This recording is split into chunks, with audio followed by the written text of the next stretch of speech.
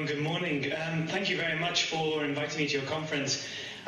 My apologies that I cannot be there in person, but I join you here from a very rare sunny day in Glasgow, so I apologise if you can't see my face quite fully. And just see if I can get the presentation up. Right.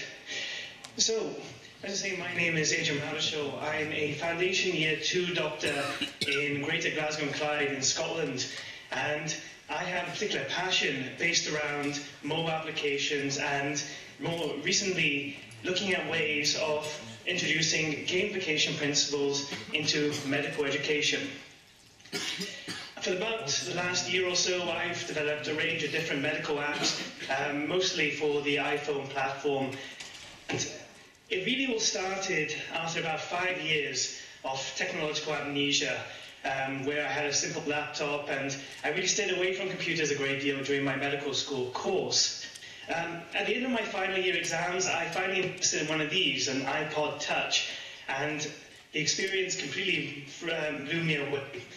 Before medical school, I had a big interest in design and creation of different applications and programming, but I never thought I could actually apply it to medicine. After using this device and seeing how intuitive it was and easy to pick up, the fact that you could have the internet available at all times, I knew that this was the way that we were going to be using computers in the future, and more importantly, how we might be educated via computers in the future. And I wanted to do something about that. So I went onto the App Store, and I saw a variety of different types of medical education apps. But unfortunately, on the most part, I was quite unimpressed by what I saw. From what I understand currently in medical education applications is mostly taking MCQ databases or taking textbooks and simply transcribing them into an app that someone can download. They're not taking making the best use of the medium, the fact that there's connectivity to the internet, the fact that we can use multimedia in these applications. And on the whole, I felt they were quite well designed, and they weren't really taking this any more forward in terms of how medical education is actually delivered to us, apart from introducing a computer screen instead of a textbook. So I set about to fix that, and I really wanted to see what would happen if I could take the basic principles of medical education and somehow make the best use of this mobile medium, i.e. the smartphones, the tablet. And more importantly, I wanted to make this experience enjoyable to use. And that brought me to a question. If I could create an education platform that was of some sort of entertainment value, could I actually get medical students to engage with medical education on a recreational level? I felt that was a very intriguing question, because we engage with various types of games on a recreational level, we watch TV on a recreational level, but we don't really, well, for the most part, most people don't sit down with a question book and do that recreationally. So any additional time spent working or studying for medicine that doesn't seem to be a task or a hindrance surely must be an advantage. So I set about to see what I could do about this. And it really led me to two different ideas: test-enhanced learning and gamification, which I'm going to talk about in just coming up now. So first, looking at test-enhanced learning. For those of you that aren't familiar with this concept, test-enhanced learning I can best describe as the experience of teaching you get on a formal ward round, which is preferably my form of teaching. On a ward round, a senior clinician or a consultant would turn to me after seeing a patient and ask me, "So what do you think is wrong with this gentleman? What is your differential diagnosis? What investigations do you want to start? What treatments might you want to start? What are the complications potentially? And what is his overall prognosis?" It was a way of informal and slightly formal testing occurring on a daily basis. Within the space of 1 to 2 hours, I could have been easily tested on a variety, anywhere between 10 to 15 cases on a daily basis. And this is quite interesting because we don't really think of this as a testing process formally within medical education. And it's interesting because we mostly think of tests as a formative assessment that occurs towards the end of the medical year.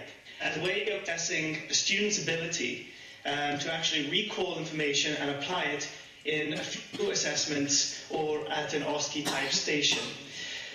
But what we don't really know is that actually there's a lot of good research that shows that the act of being tested is also a form of learning.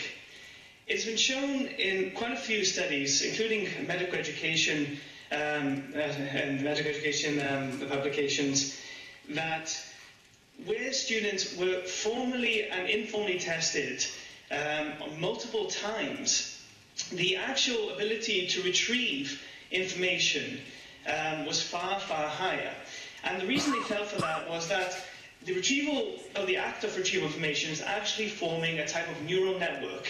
It is getting the student used to actually applying all that medical knowledge they've spent so long acquiring into, in our case, a clinical scenario. And this effect is enhanced when there is repeated exposure to similar type questions or similar scenarios, and if there is relative and informative feedback at the end of these scenarios to show where a student's thinking may be misguided, or in the cases where they're very good, reinforced. So in a sense, we're actually reinforcing good thinking behavior. We have an example of this in the United Kingdom already. Every qualified doctor and a student at the end of their 5-year curriculum is asked to undertake an advanced life support course.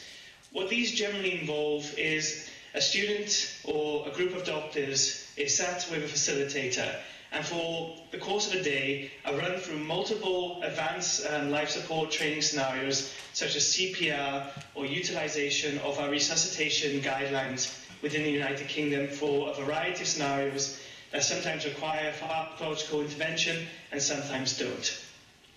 And there's a good study from the Journal of Academic Medicine which shows that over the long term, students and doctors who are exposed to this type of learning multiple times over the course of years, that their recall of that information was far higher than those that simply were asked to attend a simple seminar or really asked to reset their knowledge with a summative test. And in addition to that, there's a great deal of sort of studies applying test-enhanced learning directly to medical education. There's evidence showing that where this process is used, i.e. multiple testing, students' recall of complicated knowledge, including pharmacology and pathophysiology, was actually the recall was very, very high. And this is interesting because we could technically use this to help a student or a doctor build a base of knowledge, and from that help build their overall clinical expertise when they come to apply that knowledge in the wards. So, as I said before, there is a problem with this method, however. And the problem is this. A general medical school looks something like this, or at least my medical school looks something like this.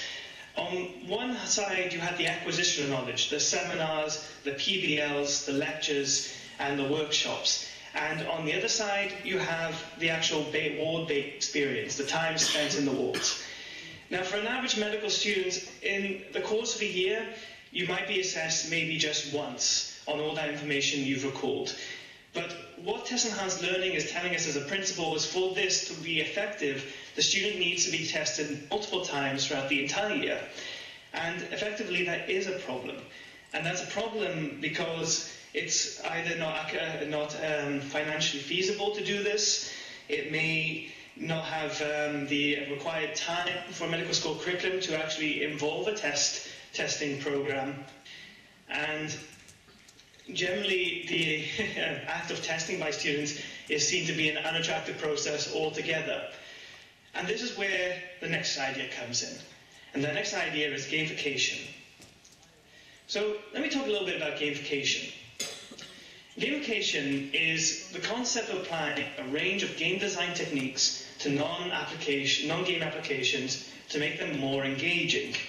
It's essentially the process of what takes your games that you play and what essentially makes those entertaining to use, psychologically analysing them and trying to apply those same concepts to a non-game application such as education. And really what this, in my research, boiled down to was a few very key but overlooked things. The first of these, and maybe most obvious, is the use of attractive interfaces.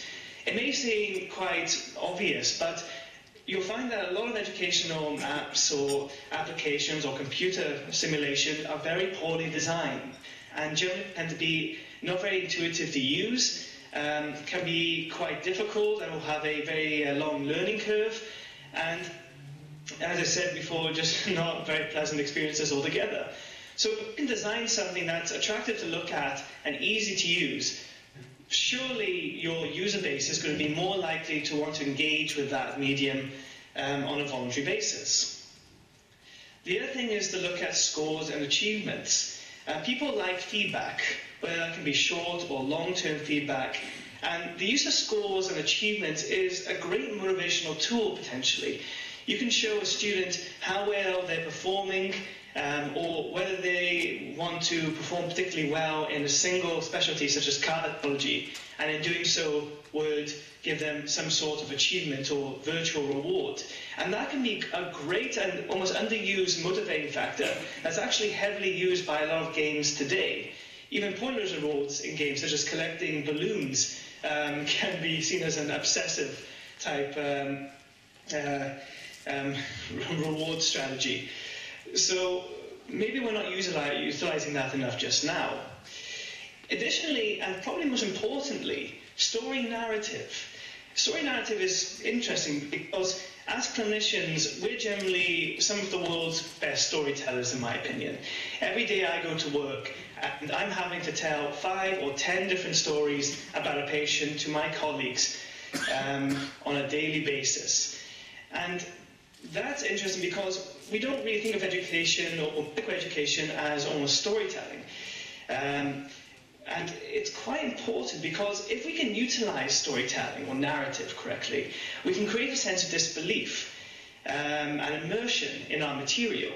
So in theory, possibly, if you could introduce an engaging story with your medical educational material, you could potentially increase the engagement time of a student in a series of multiple choice questions, perhaps artificially longer than if you just presented just the questions and some simple lines of dialogue to tie it together. So that's another thing to think about. The other thing was experience tracking. Fairly similar to scores and achievements, but probably a bit more relevant to particular specialties in medicine, in our case, for example. You can see how well you progress in a particular specialty and how long you have yet to go. Again, great for setting an objective. And lastly, competition is underutilized. Formerly in my medical school, or previously, what they used to do at the end of the year or at the end of an assessment, they would post the test results up on a wall, and all the students in your year or class could see what score you got compared to their peers. Obviously now that process is anonymized and we receive our test results from the internet, but maybe there's something in competition. What if after completing a series of 5 different patients, I could upload my score potentially to my local classroom and see how well I compared to my peers? That could be a great motivational factor for wanting me to repeat that testing process and achieve a higher score. Again, utilizing human psychology to improve engagement. And there's a few examples of this already being used in other non-game applications. This is Like Plus. What Like Plus essentially is a type of training application that allows users to record, for example, in this case, their running data, how far they've run, how long it took them, and where they've run, and upload that data to an online database that allows them to compare their data with other people in their local area. I already have a consultant in my place of work who uploads his cycling data and competes to another consultant in a different department on a daily basis. So again, this is a good example of gamification in use. And for close to home in medicine, this is an example of a game that was used by the British Medical Association regarding the recent pensions reforms that are occurring in the United Kingdom just now. There is a campaign to see if we can try and change our pension. I've lost my train of thought, I apologise. Essentially, the pension reform is happening in the United Kingdom just now, and there's a range of things that we would like our junior doctors to know. This game was created to show junior doctors directly how the pension reforms would affect their end of pension scheme, and probably a format like this, where gamification technique and storytelling and narratives used, might be more engaging than a simple white paper, and you probably would have more people as a result using it than actually reading the white papers or the emails that come through. So that's another example. And I like to think of this kind of like covert learning. We're trying to almost sneak learning under the covers as someone's enjoying their experience of going through a patient scenario. And it's the combination of these three ideas that's going to let us do it. Almost a form of enhanced learning. So coming back to this, let's abolish the end exam term paper and replace it with a mobile medium. The smartphones and tablets speak by medical students is on the up, and in my medical school we have statistics that show about 60 to 70% of all students tend to own one of these devices. And it's great because it's a medium that's portable, personal, and we can directly push content onto that. There are examples of medical schools in the United States that introduce objective learning material in coordination with their modular-based teaching. So, for example, a biology module might come with a series of online apps that the student must complete by the end of that module. So it's almost supporting the actual course itself. And if we combine that with test-enhanced learning process and the engagement criteria found in gamification, perhaps we can create an overall more enjoyable learning experience. And this is really what I set out to do. So let's take these ideas and show you what I first came up with. This is Ward Round. Ward Round was a project I started after my final year of education, and was really based around the idea that my best form of teaching was done on ward rounds, where I would see a patient, and that patient I would be required to know a differential diagnosis, investigations, treatments, prognosis, complications, as well as a range of other things relating to that treatment. And really this application stemmed from a frustration I had with current MCQ, or multiple choice question banks. In the fact that with a multiple choice question bank, if I went to cardiology, I would be expected to answer a question about pericarditis, for example, and then I would swiftly move on to something such as endocarditis or congestive heart failure. There was no holistic way of looking at a single case, and I thought that was a mistake. I felt that there was nothing really looking at how we can deal with patient case scenarios in their entirety. And if we could put that together, that would probably be a much better overall learning experience and would help our flow of thinking. So this is how it generally works. For example, you might be introduced to a clinical scenario such as this. There are a few gamification elements here. Apart from the interface, there's also a timer element. The timer element is actually not that important, and I'm actually not really interested in timing students. It's just the fact that the time is there. And the fact there's a timer there is enough to make a student engage with that material probably far more intensely than if there was no timer element. And that was quite interesting to see as well. So from our clinical scenario, as I said before, it kind of broke down to a few simple questions. So making a differential diagnosis, what risk factors were involved in this case, investigation we want to start, distinguishing symptoms of the case, and what potential treatments we want. And most importantly, after doing this, relevant feedback. I believe my colleague in the previous lectures have related to the importance of feedback, and I couldn't agree more strongly. And depending on how well you perform during the scenario, your feedback does change dynamically. And it does give relevant feedback for each individual case. So For example, if you didn't get the 2 strongest risk factors for the scenario, it will stipulate the 2 strongest risk factors and why they were the strongest risk factors. And I think that's really, really important. And we continue to do that for just over 120 cases in this application, which is done quite well. And as I mentioned before, we introduced those gamification elements of scores and achievements, and we also introduced the element of online competition. In our application, every 24 hours, we have a series of 5 different case scenarios which are taken to an online server. A student has 1 attempt every 24 hours to complete those 5 patients, and from that, a score is uploaded. At the time of doing this picture, most people weren't putting down their institutions, but we've had people from Calcutta to London to Cardiff to Vancouver, all competing on this online competition, and it's very rewarding to see, and it'll be interesting to see how we can put this idea in the future. The application itself has been out for about over 10 months now, and it's done pretty much very well. At the time of doing this, these pictures don't quite correlate up to date, but we've had just under 1,000 downloads all over the world.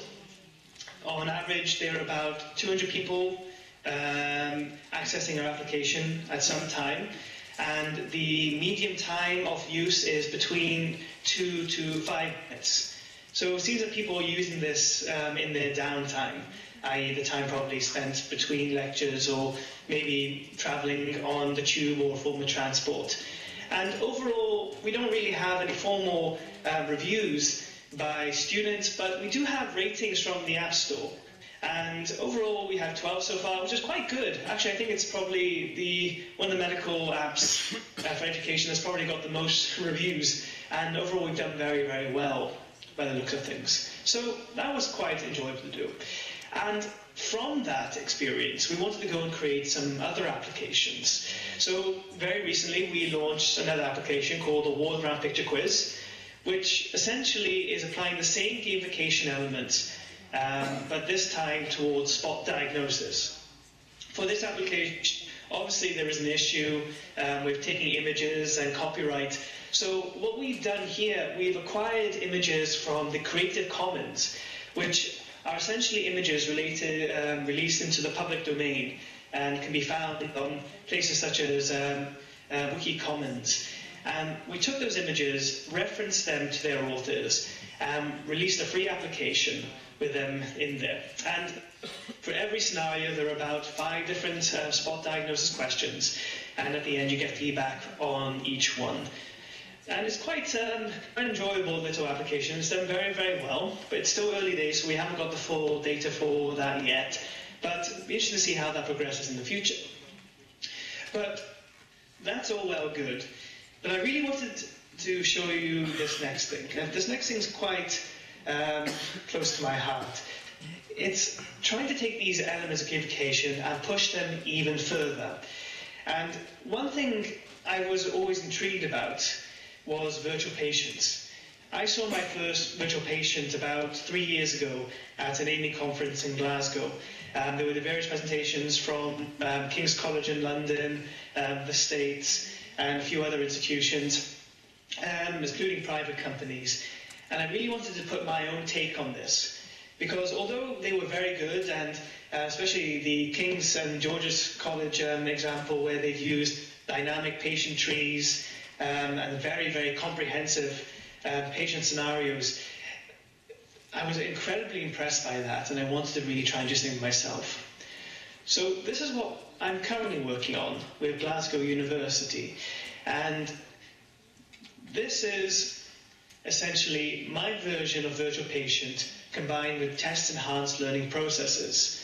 So use of multiple choice questions within a holistic learning environment, as I was saying before, differential diagnosis, investigation, treatment, etc., combined with an attractive interface and almost augmented learning experience with looking through case notes and seeing patients on the ward, and also combined with that relevant feedback for those questions. But most interestingly in this scenario is the introduce of narrative and storytelling. From what I can see, virtual patients do storytelling to a degree, in a sense that it links together a case scenario. I want to take that idea a bit further. For example, in our virtual patients, instead of reading a simple scenario at the start or a summative amount of text, you actually have to communicate directly with our virtual patients. So you have to pay very close attention to what the nurses are telling you, what your colleagues are telling you in the dialogue, and what the patients are telling you. Because you're not going to get a summative feedback of that, you're not going to get that information back later on. You have to remember it and apply that when the questions come around, which is sort of a different way of thinking about how we present these type of virtual patients. And it is quite interesting because overall that does increase engagement with the material. You have to continually pay attention, like in real life. So the development for this was quite interesting. I've used a piece of software called Multimedia Fusion, and essentially what the software allows me to do is create a very strong and comprehensive engine which we've named the Valve engine. And on top of that is the ability to create virtual patients using a simple text editor. The text editor is really simple to use. Essentially what you do is you define what you want. Do you want a character to speak? Or do you want a question that involves a picture? Or do you want a question that has 2 correct answers, etc.? You essentially script this into any text editing program, you save the file, and my engine actually reads it off the back end. There is no coding involved, only scripting of the patients. And this is imperative because for virtual patients to be created at the moment is a quite lengthy, difficult, and sometimes very expensive process. I've been able to achieve this all at very minimum cost, almost free of charge. And the actual creation process is very, very quick. And I can see results instantly. And more importantly, this engine can be exported to a range of different mediums, including Android, Windows 8 Phone, and the Apple experience, as well as Flash on the internet and a standalone executor program. So it's really, really powerful. It can be exported to a range of different mediums at a simple click of a button. And I'm very, very proud of this. And we're starting to actually see the fruits of development, which we'd like to demonstrate to you just now. I have how are you doing for time? So, yeah, it's okay. Right. Okay. I don't want to make everyone late for lunch. Oh, apologies for that. So this was the first experiment that we came up with. This is called On Call. On Call essentially is taking our guidelines for hypoglycemia in Glasgow, something that from our data showing us we're notoriously bad for actually treating. And my consultant and I decided to create a case-based scenario based on this. And this is kind of how it works. So let's begin a case. And here you can see you're introduced to members of the team. And the members of the team actually speak to you in dialogue. So here's our professor saying, hi, how are we getting on? He's a bit confused when we're starting and we're a new member of the team. So he wants to ask us some simple questions just to get us going. And you can really see this is probably a very, very interactive interface. It's quite fun to use. So in this case, for example, people without diabetes, hypoglycemia is usually defined as laboratory measurement of what? So a lot of people actually say in this case finger prick blood glucose, but actually it's plasma glucose. And you get feedback based on that question as well. And I'll just quickly run through these very fast. I'm sure you get the idea. And mostly what these questions were pertaining to were the things that doctors were getting mostly wrong when treating hypoglycemia. And as the scenario develops, for example, my bleep goes off now. It's telling me, or the professor being told he's got an unwell patient in Ward 17, but he doesn't have the time to go and see him. So he's asked us to go and see them for him and give him a call afterwards on how we get on. So we shouldn't let him down. And then we're introduced to 2 different patients. So let's take case 1. Or in this case, Mr. Crow. So case 1, we introduced the nurse, and is quite happy to see us. So explaining the process away. And then we start getting introduction to the patient. So 58-year-old gentleman with chronic kidney injury has just finished his hemodialysis. Previous history of stroke, alcoholism, and type 2 diabetes mellitus. Fine when he came in, but 10 years ago he's like confused and disorientated. His observation has bedside notes, and she's about to go do a glucose check for us. Okay, that's great. So let's go see our patient. So our patient's tucked up in bed. We can't really see what's going on there. He's not really talking to us very much. and he's got a headache and he's feeling a bit cold. Okay, so let's quickly examine him. So let's look for our notebook. You can see that observations, well, his pulse, his blood pressure is low on the low side, pulse is, oh, well, it's a bit up, his temperature is fine, and his glucose, his glucose is 2.8, so it's a bit low, but when we examine him, he seems to be okay. So we're quite happy with that. So let's go and see. Okay, ignore the background, we haven't gone back in time. This was an experiment for some graphics we were working on. But the nurse is essentially asking what we like to do. So here we are, we're diving into action. We've got our patient case, we've got our background, and now we've got to make decisions based on what information we have so far. So let's get some glucose. That seems like an obvious choice. And you can see here when I make a correct answer, there's feedback. Feedback's simple here. In the left-hand corner, you can see a little star set up every time you click the correct question. That's quite important, because that's a form of almost reinforcement, I feel. That it's almost a sense of nice little satisfaction when you get a question right. So what's the best way of getting glucose? Oral. And you kind of get the idea. You can see I've done this a few times. So she's going to send some lab tests away, and we run through these questions, and essentially I'll get to the end of these. So the patient's very happy. He's going to get back to his job as a taxi driver, he's recovered, and that's great. And then we get a little report at the end, seeing how well we performed. And also another sort of motive factor we introduced here was that unless you over a certain amount in the case, you couldn't progress to some other cases. And that's essentially how this application is working now. We haven't released it just yet, but it's sitting there waiting to be released. But it's unfortunately been sidelined by some other things we're getting on with just now. Excuse me 1 second, clear my throat.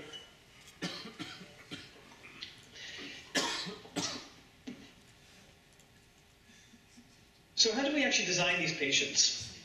Well, design is quite simple. We first turn to our textbooks, and I open up my notebook. And for example, for something like chronic obstructive pulmonary disease, as was alluded to earlier, I will go through my textbook, or I will go through the local guidelines for treating this particular problem, and I will extrapolate from there what the main teaching points are. For example, what do I want to know about the etiology? What particularly about the diagnosis alludes to this diagnosis? What treatments are first line, second line, and what the complications are, such as in this case pneumothorax. And if we do introduce things like complications in our virtual patients, how do we deal with that intermittently? So once I have that information, I start actually writing it into a flowchart. Now, as you were seen before, you can have dynamic flowcharts or linear flowcharts, where simply one thing happens after another. It would be great to do branching case scenarios. So, for example, if I got a question wrong, it leads me down a completely different path to the patient, and the outcome would be different. And with our system, that's completely implementable. But I really wanted to focus on getting linear patient scenarios done first very well.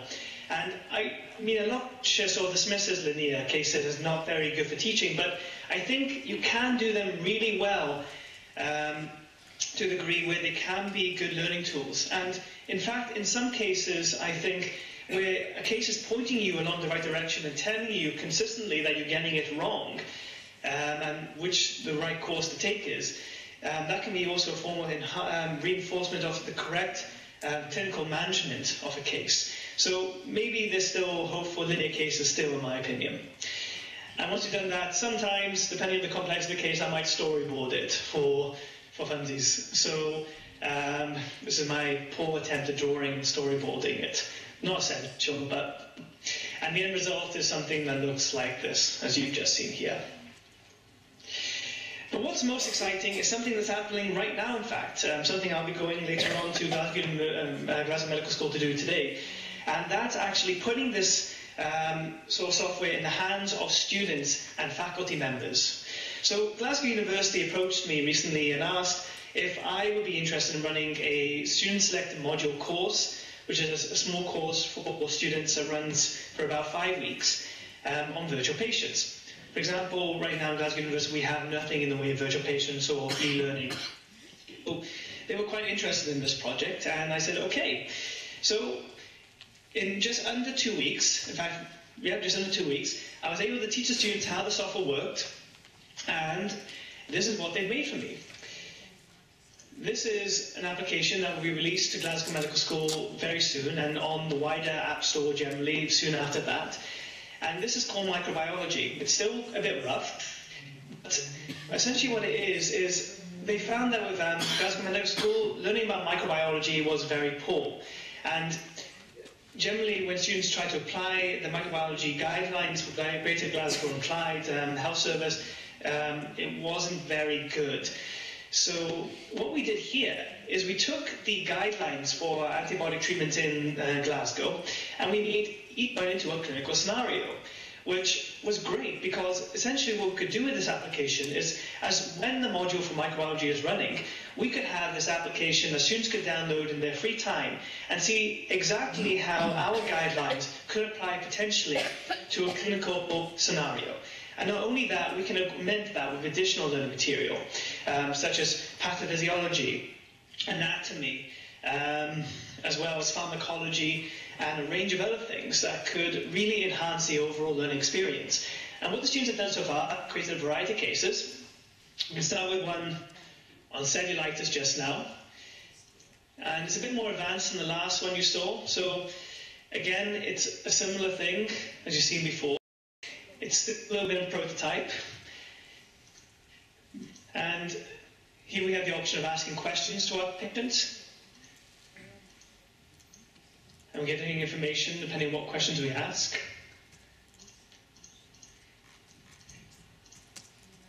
And then we continue with the scenario.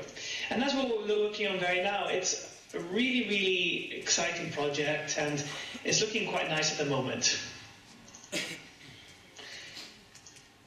So, I'll let you know how we get on with that. And really, summing this up, it's really about trying to find how we can introduce electronic learning material between the traditional learning-based course with books and study time and seminars and lectures, and actually spending time in wards applying this clinical model. Somewhere between these two ideas, there's a potential for electronic learning to actually enhance and help with that application of knowledge process, so that when we come to work in the wards, students' practice will be overall improved. And I'd like to thank some of my colleagues who've helped me develop this project over the last year, and thank you very much for listening to me. If you have any questions, I shall do my best to answer them. Thank you very much.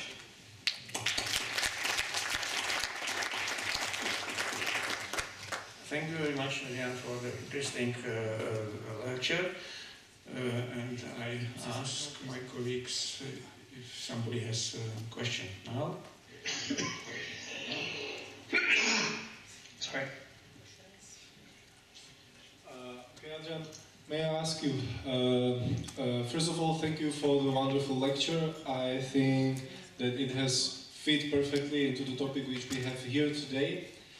And I'm wondering if you are basing your cases on your real experience in the hospital, or if you are using the guidelines and theoretical books, if you can touch on this.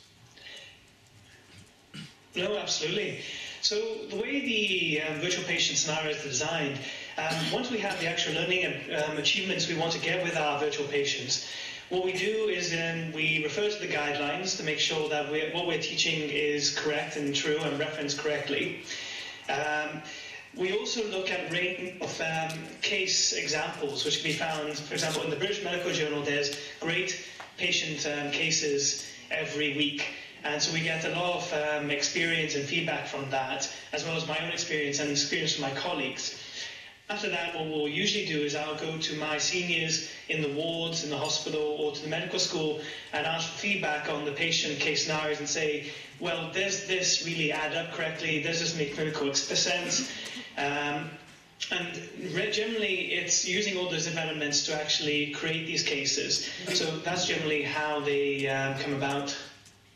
It's a mixture of all those things. Okay, thanks for the reply. Are there any other questions, please?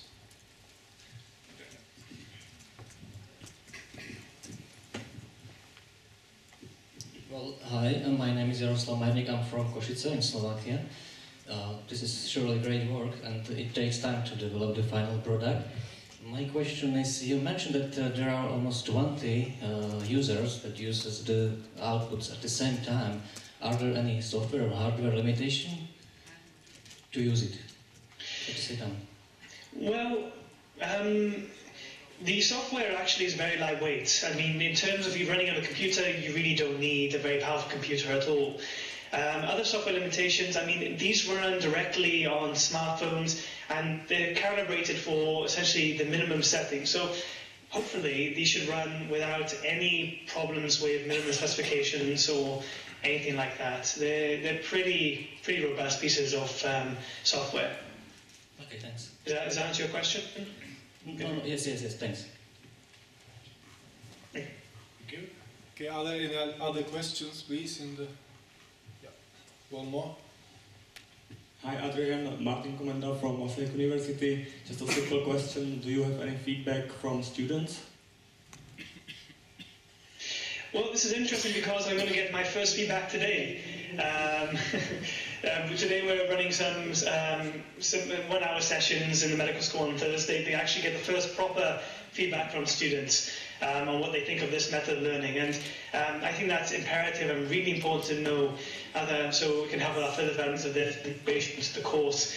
So unfortunately, apart from the general feedback I have from users of our previous applications on the Apple App Store, I don't have any direct feedback from students just yet. I will as of this afternoon. Okay, thank you. Then we will be very curious about the feedback you get, so I will definitely ask you through email.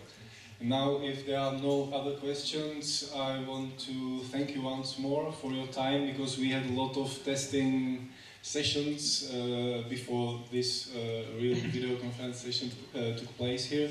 So thank you once more again. Say goodbye, say hi to Glasgow people, and we look forward to another possible occasion for a meeting.